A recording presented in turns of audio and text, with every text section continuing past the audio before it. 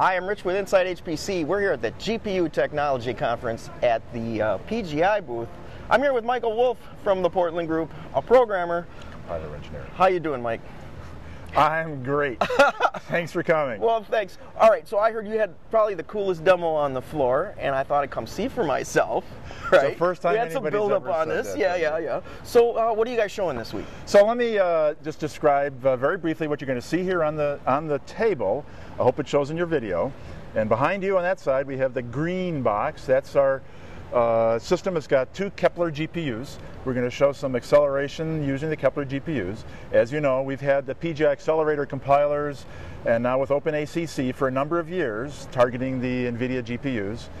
And so this is going to demonstrate that, and I'll run a program on that. Okay. And behind me on this side is the red box, which has AMD GPU. It's the Radeon 7970 HD. Okay. And we're going to take the same program and compile it and run it on the red machine.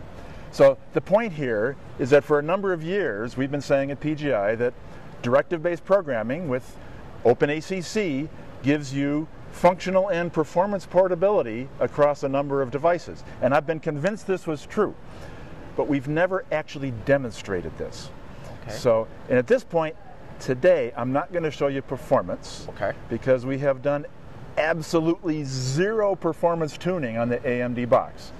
So this is just to show that one binary will run in both places untouched. Yeah, so let me go through my demo. We'll show you. All right.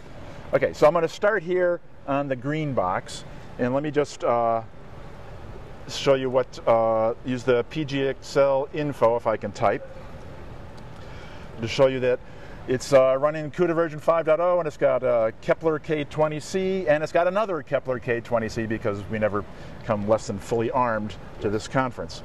And the program I'm going to run is actually the spec swim benchmark. The program isn't particularly important, but this one is somewhat interesting. Clean, make green. So I wanted to go through these messages. So at the top, you'll see the target accelerator flag is Nvidia Compute Capability 3.0, that's the Kepler, and the host. So this will embed for those OpenACC regions. We took the spec version of SWIM, and one of our engineers put in 30 or so directives to port this to OpenACC. And we give all the messages when we're compiling this on the as appropriate, generating CUDA code. It tells you all the things about the data directives and how it's scheduling the loops and so on. And then I'm going to run this. And this one is just the test data set. So it's a very small data set. As you know, the spec CPU benchmarks come with 3 data sets, test, train, and ref. The idea is test would take a small number of seconds, and train would take half a minute or a minute, and ref is supposed to take 5 minutes, but of course this was years ago, and today they don't take very long at all. Sure.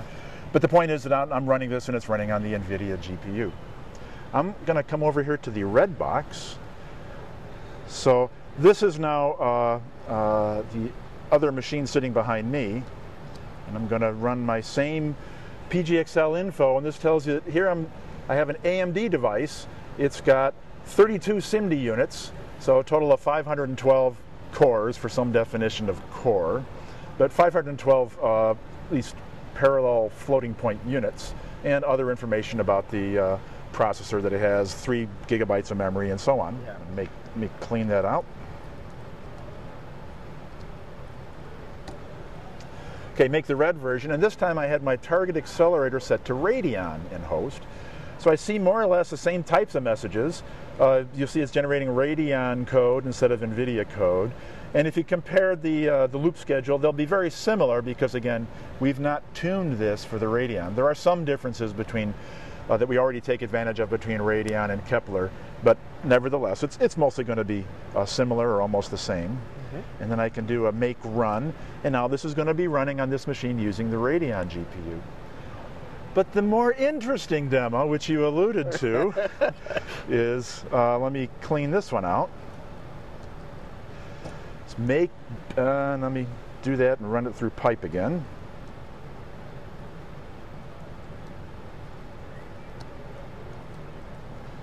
Pipe it through less.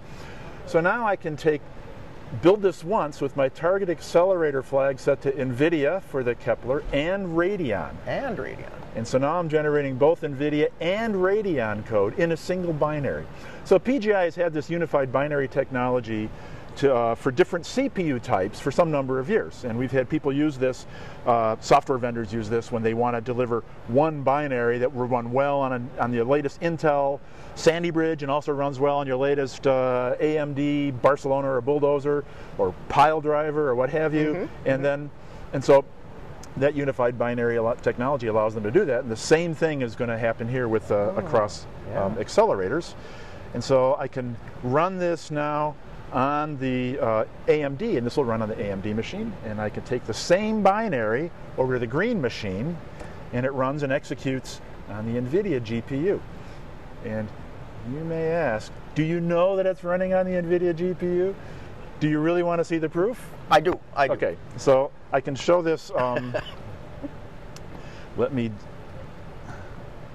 We have an environment variable called PGI ACC notify. It's an environment variable, not a shell variable, so I better put env.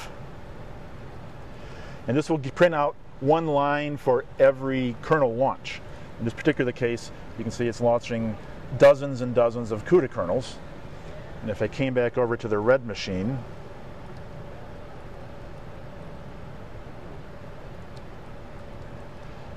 it's going to launch dozens and dozens of Radeon kernels. And this is really slick stuff. Now, who are the people that really need this? Okay, so there's three possibilities. One is obviously, like I said, software vendors that want to deliver accelerated products that work across different vendor targets. Okay, that's one possibility. Another one would be, you can imagine, and this happened, we just had someone walk across. Yeah. Okay, another one would be, you can imagine a system, take Blue Waters, where not all the nodes are GPU accelerated. You could imagine a system that has some nodes where you have Nvidia boxes and some nodes you have AMD boxes, and you want to run one application, MPI across all of them, and take advantage of the accelerator you have. And the third one comes into play because of the AMD APU. The APU is basically a GPU, and the interface is the same as the interface through a GPU, except that the memory is not discrete. So you can imagine where you'd want to take advantage of accelerating on the APU and your discrete GPU, and that discrete GPU may be another vendor. So we're really excited by this. We think we'll get a lot of play from customers. Well, I think this is really exciting, and it's like run once, no, compile once and run anywhere, something like that? You know, that's the whole promise of high-level languages. You only write once, and you can compile it and run anywhere, and this is a strong step in that direction. All right, well, Michael.